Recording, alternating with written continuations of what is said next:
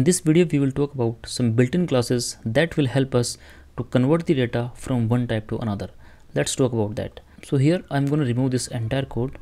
Now let's come to our first program, which was this where a is equals to console.readline, and in the b you are having this again console.readline, and here in this output window I was simply having this a plus b.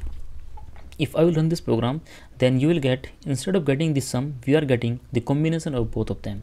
So if I'm passing 1 and then the 2, I'm getting 12, but I need 3 over here in this output screen. And how is that possible? It is possible only if I will convert this value, this is string value, to the integer over here, right? Then only it will work.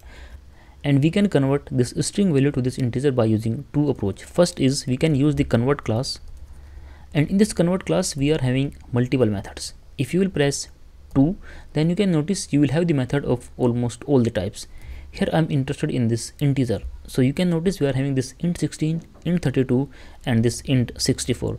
I need to work on this int32 like this, and inside this int32, this is basically a method. Here I have to pass one value, and remember what is the type? The type is this string value, right? Like this. And if you will hold your mouse on this variable a, then this time you will notice that it is of type integer. Let's try to implement this same concept over here on this variable b also, right? Like this. And if I will run this application again, then this time you will notice we are getting 3 here in this output, and we are getting this output because this time this a and b, both of them are integer. So this is how we can convert the values from one type to another. Let's quickly have a look on this. What is this toInt method? At this place you can notice inside this convert.cs class we are having this toInt32 method. Let's right click, choose this outlining and collapse to definitions. You can notice we are having method of almost all types. We can use this 2 boolean, right? 2 character, then we can have this 2 s byte, 2 byte, to int16, int32, int64, to single, to double. Almost all the types are here, right? Let's try to convert some more values. So here let's assume that I'm having this string value, and in this string value it is, let's say, c, and here I'm having this true, right? So the value in this string c variable is true, but I want to convert it to the boolean. How to do that? So here let's say I'm having this where, let's say, e or d is equals to, I can use this convert dot to boolean, right? This one, and in this boolean I can simply pass this c variable like this, and here you will notice that in this d we are having this time this boolean. So it will work exactly like we have the boolean value, right? If I right click over here and choose again this go to definition, and this time you have to notice something carefully, right? There are different values that we can pass in these methods, and there are different overloaded and the overridden version over here. For example, if you want to convert something float value in the character, then you can use this method. If you want to convert double value in this 2 character, then you can use this 2 character method. And basically you do not have to remember all these methods. You can simply visit this class, which is convert class, and you can get all these methods. You can convert almost all types from one to another. Now there is one more way to convert these types from one to another.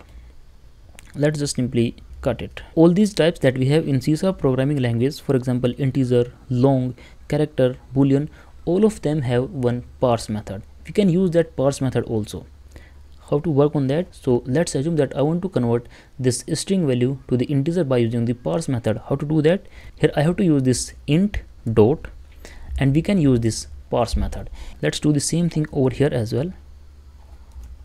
So we are having this int.parse, and we are basically passing some string value over here, and we are converting that value to this a and b variable. Let's try whether it is working or not.